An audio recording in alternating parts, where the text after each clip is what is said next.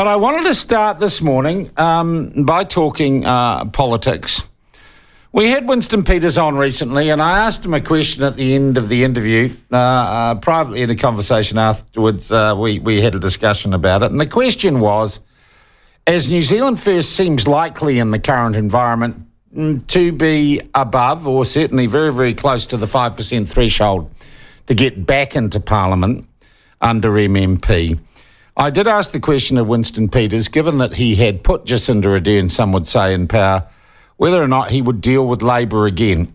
His answer was ambiguous.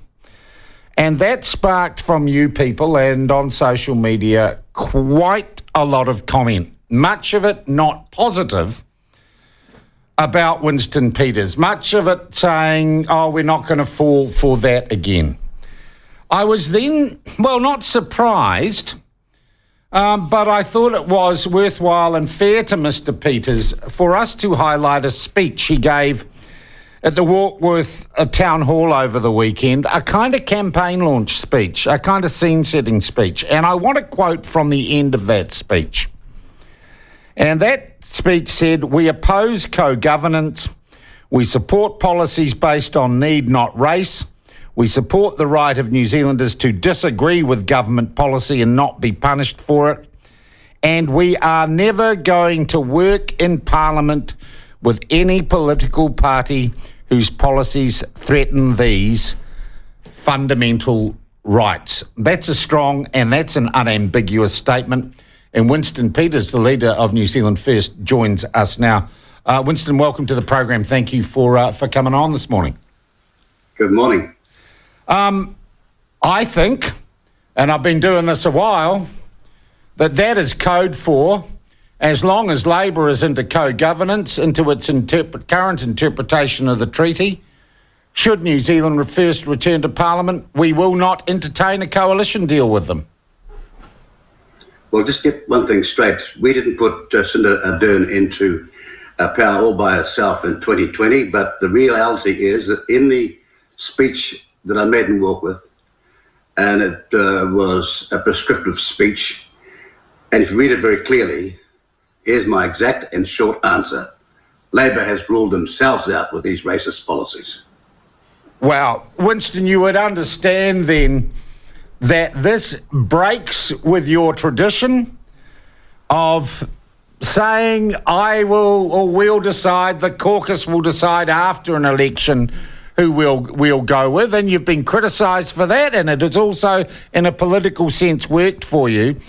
Would you accept that this, in terms of your positioning strategy prior to a campaign or prior to polling day, is a break from the past? It's a new strategy for you? No. I'll tell you why. This race-based separatist policy path down which New Zealand has gone was started, yes, by who? When John Key allowed the Maori Party to go off to the United Nations and sign up to that declaration, and when they started the Super City, and don't laugh, and had a special Maori component, when you got rid of the foreshore and seabed bill and brought in their version of it under Chris Finlayson, you were heading down the path then. And so I'm saying to every political party, there's one party in Parliament that has, and its leader has for over 40 years, stood for one law for all. I'm against separatism, I'm against racism, and I'll do my best, and my party will do its best to stop it. But it's a signal to every party. This is not the pathway down which we should go. Stop perverting the Treaty of Waitangi and saying what it wasn't. Stop taking the Lands case of 1987 and saying what it wasn't, and start talking some truth on this matter. All right, but you would agree, Winston, that at present the policies of co-governance and, if you like, a partnership government based on supposedly these rather amorphous principles of the Treaty of Waitangi, that is Labour's thing at the moment. That is way more Labour policy than national policy.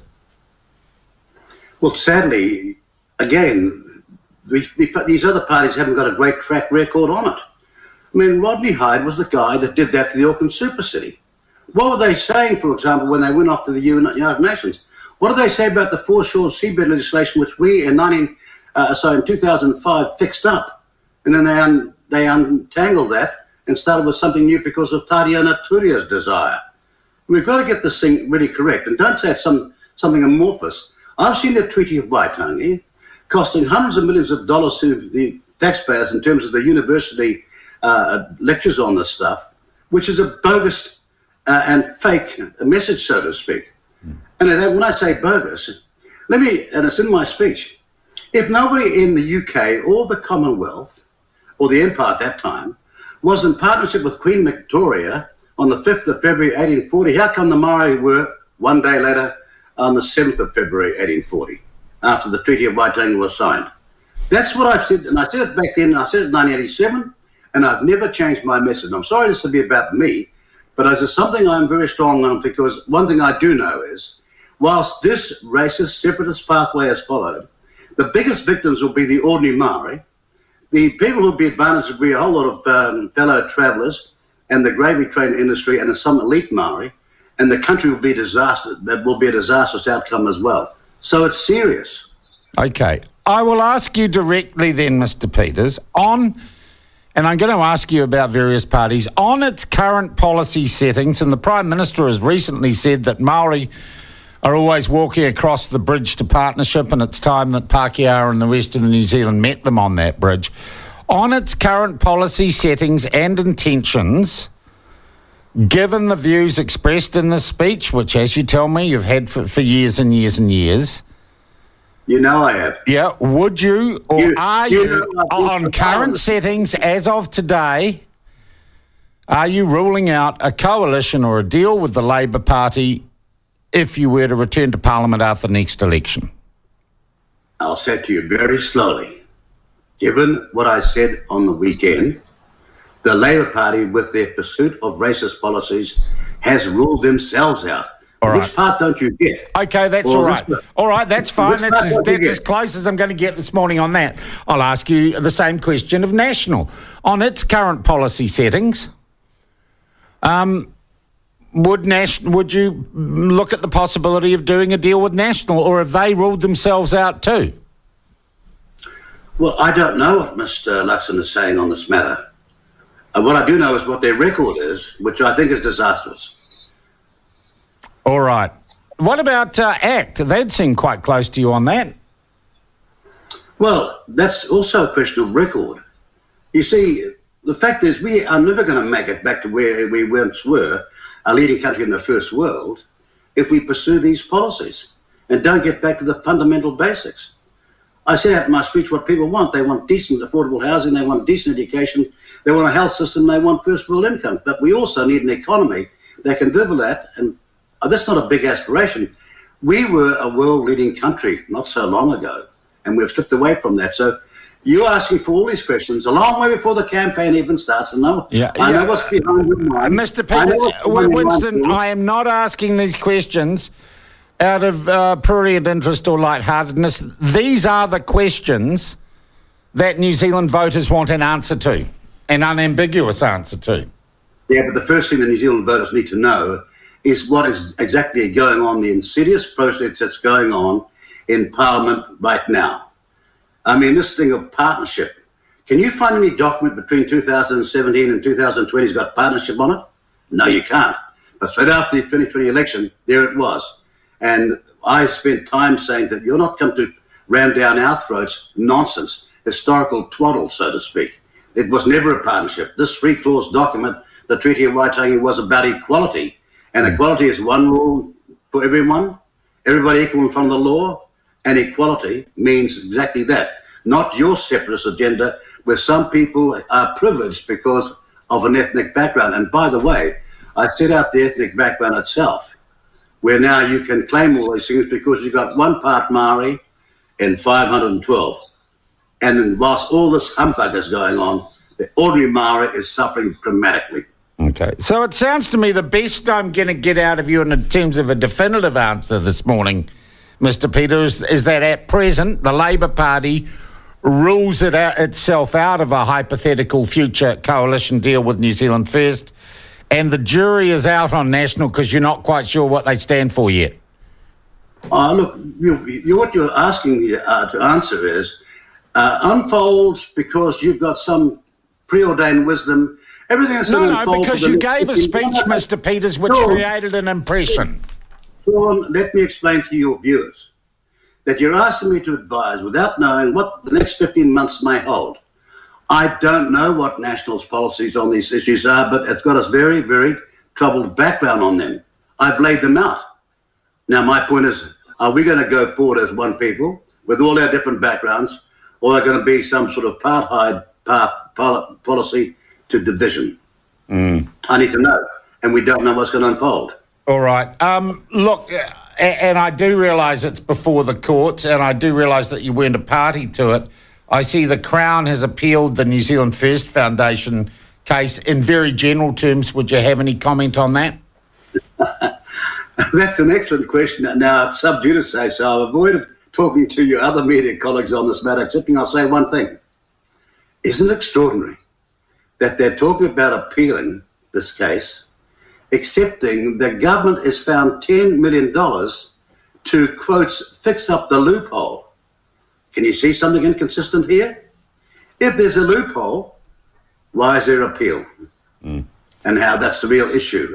Something dramatically, seriously, in politics is going wrong. Look, I'd also like your comment on the issue that has got a lot of press gallery journalists and political insiders incredibly excited. I don't quite share their view, and that is Dr. Sharma's fallout with the Labor Party. He is likely to be expelled from the Labor caucus today, and my understanding is then he becomes an independent MP. I saw your colleague Shane Jones making rather supportive comments about him.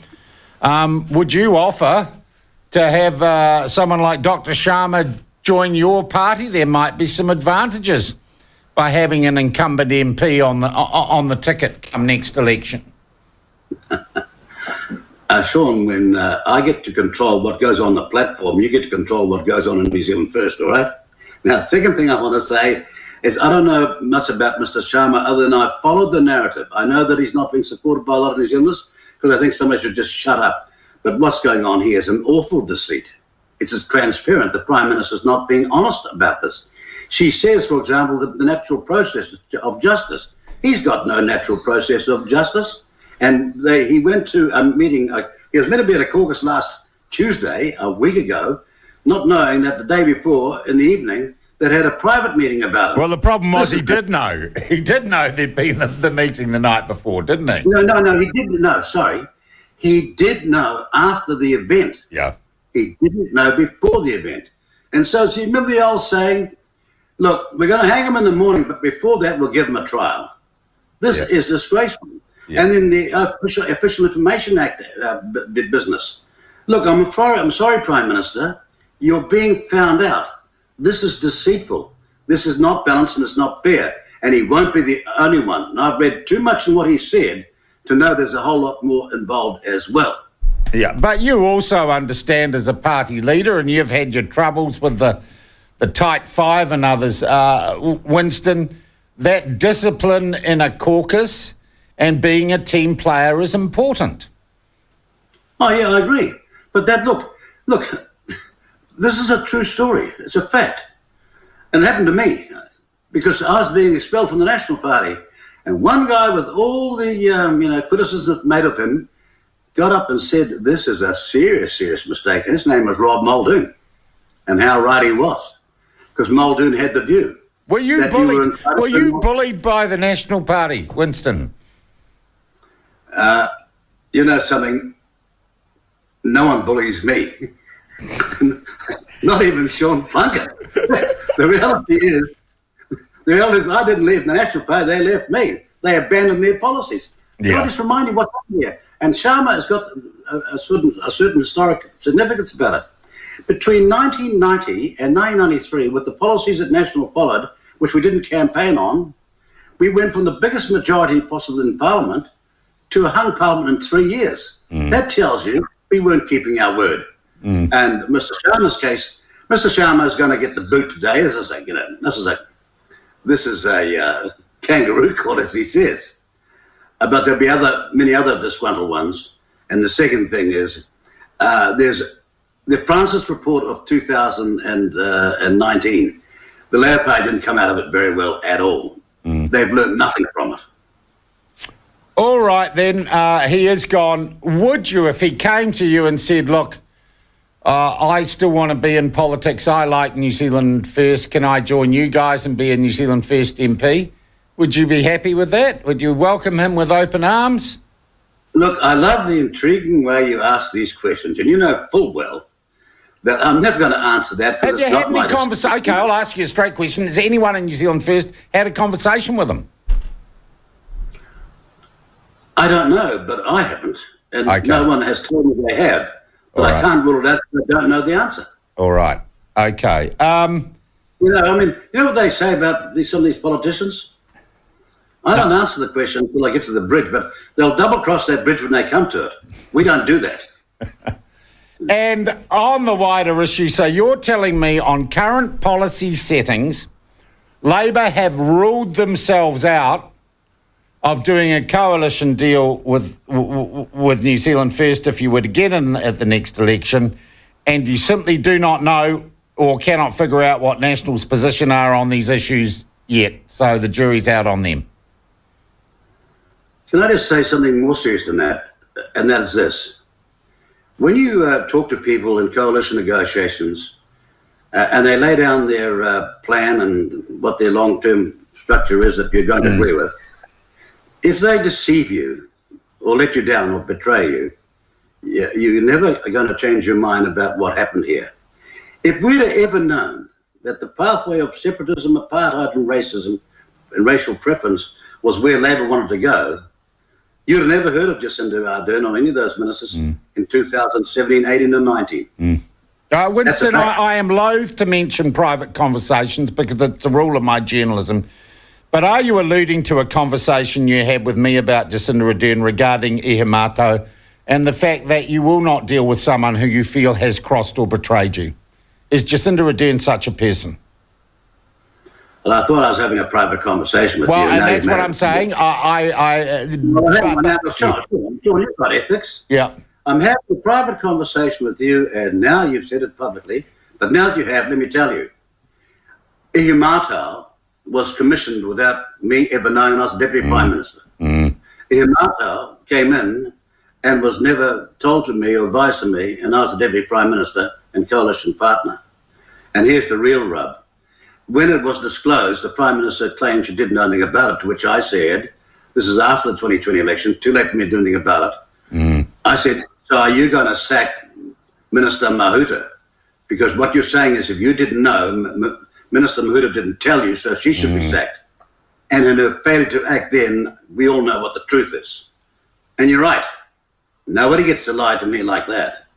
Twice. I hear. Any thoughts on the protest today at Parliament? Well, it's sad. Funny you should say that because, people have got the right to protest and it's endemic and it's essential in democracy. And I just hope they behave themselves because there was a time when protests outside of Parliament, it was a feature we all not look forward to because usually it was against the government, but it was of interest. And all of a sudden it's become malignant and dangerous. And that's got to be stamped out. People have got a right to protest, but they've not got a right to break the law. And I hope today is an example of them learning that lesson. Good on you, Winston. I thank you, as always, for your time this morning. That is the leader of New Zealand First, Winston Peters. Well, I did my best. Did we get an answer? I don't know. I'll leave that up to you.